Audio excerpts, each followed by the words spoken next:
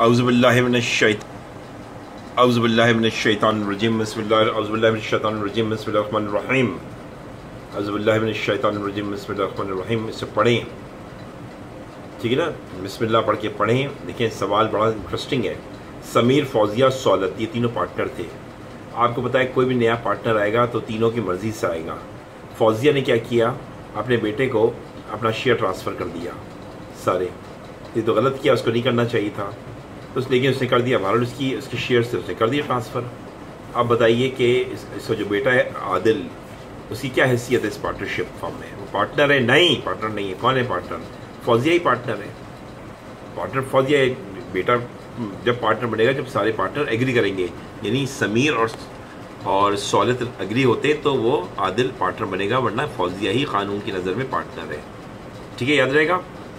अच्छा, आदिल जो है वो क्या राइट क्या है फिर? आदिल का राइट ये है कि जो प्रॉफिट होगा जो फौजिया को मिलता वो उसको मिलेगा, ठीक है ना, क्योंकि आज फौजिया का प्रॉफिट तो फौजिया का है। फौजिया ने उसके शेयर्स दे दिए अपने पार्टनरशिप के, तब वो फौजिया का प्रॉफिट है फौजिया ले ले या आदिल ले ले, क्योंकि वो आदिल को दे चुकी है तो अब आदिल ले लेगा प्रॉफिट, ठीक है ना। फर्म बंद हो जाती है, डिज़ोल्व हो जाती है, बिज़नेस ख़त्म हो जाता है, तो अब क्या होगा, जो फौजिया का शेयर है, जो कैपिटल था, जो भी उसका हक़ है कारोबार बंद होने के बाद, जो उसका पैसे बनते हैं वो फौजिया के वो किसको मिल जाएंगे? आदिल को मिल जाएंगे, क्योंकि आदिल जो है उसकी जगह आदिल को उसने ट्रांसफ़र कर दिया ना। भले वो सौलत और समीर की नज़र में वो पार्टनर नहीं है और कानून की नज़र में भी पार्टनर नहीं है, लेकिन चूँकि उसने अपने ट्रांसफ़र कर दिए हैं शेयर्स आदिल को, तो जिस तरह प्रॉफिट हर साल आदिल ले रहा था फौजिया की बजाय, फौजिया भी ले सकती थी लेकिन अब आदिल लेगा, मैंने बताया ना, प्रॉफिट, क्योंकि उसने उसको ट्रांसफ़र कर दिए हैं।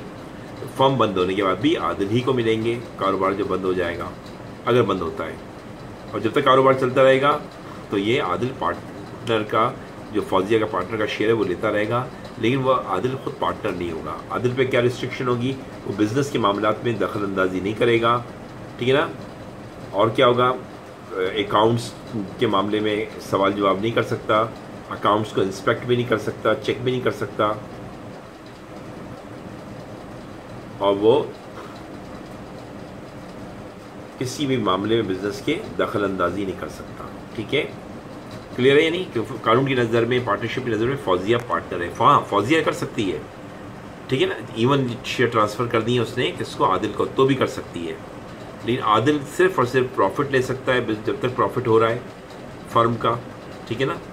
एक बात। दूसरा ये कि लॉस की सूरत में फौजिया ज़िम्मेदार होगी, आदिल ज़िम्मेदार नहीं होगा, और आदिल बिज़नेस के मामला में दखल अंदाजी नहीं करेगा, अकाउंट्स भी चेक नहीं कर सकता कि कितना प्रॉफिट है, कितनी सेल है, सच क्या है, झूठ क्या है। कारोबार के मामले में कोई डिसीजन नहीं ले सकता कि ये करो, शारजा में ब्रांच खोलो, दुबई में ब्रांच खोलो, कुछ नहीं कर सकता।